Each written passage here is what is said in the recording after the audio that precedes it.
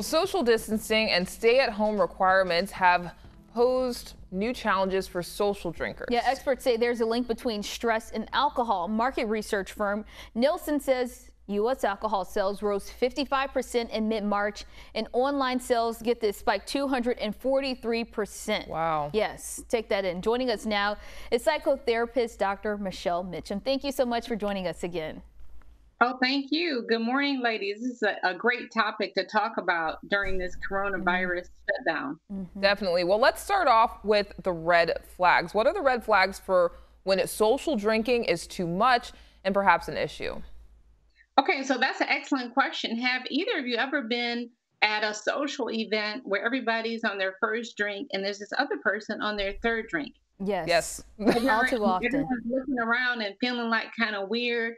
And you're wondering, okay, you're on your second drink, and maybe a lot of people just have a limit. Maybe 2 is their limit, and the other person's on their 4th drink, and the average person in the room is on the 1st or 2nd drink. That feeling of being uncomfortable when the majority of everyone in the room is kind of like at one stage, and the other person is just like, you know, turning up, right? One after the other, just like they're drinking lemonade or sweet tea or an Arnold Palmer. So that's one sign that you think, okay, that's a little bit weird. And you wonder, what is all that about? And a lot of times people can hide that if you don't see them often. So that's one sign. I think everybody has seen that one. So go ahead. No, and it's quite too often you'll think you're just a social drinker. What are the signs when you kind of got to talk to a friend and they start showing more signs of alcoholism? Right. Yeah, so you can tell if someone is starting to be irresponsible. They're missing work. They're missing really important appointments.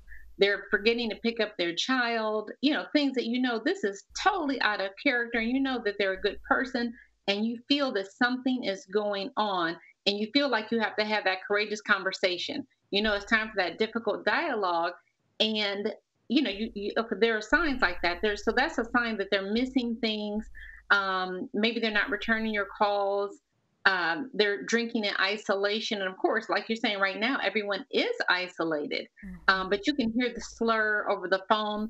Maybe you're Skyping with your friends now that are isolated, and you see there's something a little bit different. So there's, you know, people who are functional alcoholics or binge drinkers who just maybe drink on the weekend or drink in the evening, drink a whole lot. Now that they're at home, you know, who knows what's happening, but you can pick up on signs of them missing things. But right now it's going to be harder to detect if we're isolated and drinking, especially if you have a problem that's already an isolating disease. So just give us a picture of what binge drinking looks like. Okay, excellent question. So binge drinking looks like that person you work with Monday through Friday. They're great. They could be a doctor, a lawyer, a school teacher. They could be anyone. A professional person, doesn't matter how many degrees you have. They can have, you know, 3 or 4 degrees. It doesn't matter. That person might be great during the week, and they attend all their events. They do what they're supposed to do. Then on Friday, right? Friday, you remember that old song? Or you're probably too young. It's Friday night. I just got paid. Yeah. Oh, yeah. Okay. So they might Friday night get enough liquor and beer or whatever to last them through the weekend, and they start at 5 or 6 o'clock, and they're drinking maybe 1, 2, 3 packs of beer, going through a 5th of bourbon, and they just keep drinking. And there's a cycle that they just drink and drink and drink the entire weekend, and they know probably by, you know, Sunday morning or noon they need to stop. And they're disciplined in their drinking, which sounds really bizarre, because how can you be disciplined in drinking? And then they do what they need to do to get it together, drink a lot of water, drink coffee or whatever on Sunday. And by Monday morning, they're back to normal, and they can work that work week, and they're fine. So binge drinking is really this vicious cycle that just pulls people in, and they think they have it controlled, and they think that they're not an alcoholic because they're just drinking in a certain period of time. That is interesting, and especially around these times, a lot of people working from home. Some are just staying at home, right? And they figure, hey, I don't have much to do. Why not just drink all weekend, all week, actually? Yes, Absolutely. And it might, what's the harm? So when people start feeling that they're having like blackouts, that's a sign. Are you having a blackout and you wake up and you think, okay, what happened? Where'd everybody go? What are we doing? And the family members who or friends know that the person was just blacked out for 3, 4, 5, 6 hours, and they don't even have a clue that they blacked out. They don't know what was going on. So that's a sign. They think, wow, I think, maybe I drank too much. And so a lot of times people who have a problem with drinking, of course, we know they minimize it, right? Half of solving a problem, especially in addiction, is admitting it. And it's very, very, very hard for them to admit, and extremely hard for close friends and family that see this and know there's a problem, but they don't know how to deal with it. Awesome. Well, we will hear more from Dr. Mitchem right after this break. Stay with us for Being a Woman. We're back with psychotherapist Dr. Michelle Mitchem. Now to this next thing, a big thing. What are some of the signs of a functional alcoholic? Okay, so with a functional alcoholic, that person might just drink a little bit too much every evening. But again, they probably drink in isolation, so it's hard to see. But there may be family members that notice that when they have that one glass of wine, that the other person has 6, or they go through a whole bottle while sitting at dinner.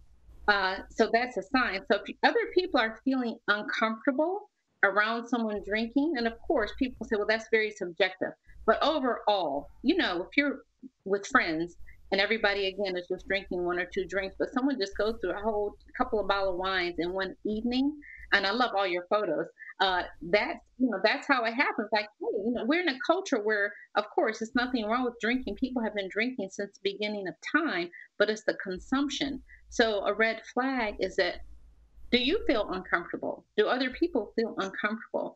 Does that person feel guilty after they've been drinking? Do they feel that they get up in the morning, for example, and they just have to people say, I'm going to have a little drink in the morning just to calm my nerves. That's really absurd. If you're about to go to work in the morning and you, instead of your coffee or tea or your smoothie, right, or your Kavita or whatever, your probiotic, you're thinking, I just need a little alcohol. That's abnormal to be drinking at 7 or 8 o'clock in the morning to get prepared for work, wouldn't you say? Yeah, yes, definitely. Yeah. I understand we are living in uncertain times. Could this lead an alcoholic to relapse? Yeah, absolutely. Because right now, it is normal. Humans want to connect. Connectivity, connecting with others is so normal. We connect over coffee, over lunch. We connect to go bowling or just meet for drinks or whatever. But people who are isolated, which everyone's isolated, right? Isolated, they can start feeling lonely, right? A lot of researchers are talking about just being isolated, not having human connection can be stressful in and of itself. And so if you were already a functional alcoholic or a binge drinker, you can even feel more isolated. And we know that alcoholism does not exist by itself. Alcoholism is connected to depression or to anxiety. There's always something else that exists with people. Just don't drink for the sake of drinking. They have some unfinished business with their family of origin. They've had some trauma. They have something going on. There's this chemical imbalance, and it is a disease. It's serious. And so how you deal with that person who's either a functional alcoholic or a binge drinker can be very challenging for the loved ones and the people around them. And what about those people who may drink casually? They say they don't drink during the week and they may have a glass of wine on the weekend. Do you think that something like this could turn some of those people into drinking more? Well, typically the people who are the people that self-regulate, they kind of just know their limit, and they really are truly social drinkers, and they just drink that 1 or 2 drinks, and they typically have a full life and balance. Some of them are exercising, connecting with people. So if they're pretty much a stable, balanced person, typically it's not that person that's going to turn into an alcoholic overnight. You know what I mean? Any advice for people who have overcome addiction in regards to drinking? Any advice for them to how to get over this and get through the situation without turning to the bottle? Well, first of all, admitting it, knowing that they're not alone, because there's this, again, this vicious cycle when they do drink and they drink too much and they feel guilty. They've hurt others. As you know, there's a whole, we can do a whole nother segment on the family members that have experienced someone who's drinking, that they're trying to be enablers and they don't know what to do and they're trying to protect them. And really, when you try to protect someone, it prolongs them because you think that love is enough, and love is not enough. So the person that needs help, knowing that, to tell that person, you are not alone. There are millions of other people that are affected by alcoholism, and there is help. And so if someone can answer the questions, there are many, many assessments. People can just go online. There's like a CAGE assessment, and that's just 4 simple questions. And those questions are: have you ever felt that you should cut down on your drinking? Have other people been annoyed, because of your drinking? Have you ever felt bad, again, or guilty because of your drinking? Have you ever had a drink first thing in the morning? So there's these simple questions that someone can just do a self-assessment in the privacy of their home to be real with themselves and have that courageous conversation with self, and then call a professional. Look into Alcoholics Anonymous. Talk to a doctor.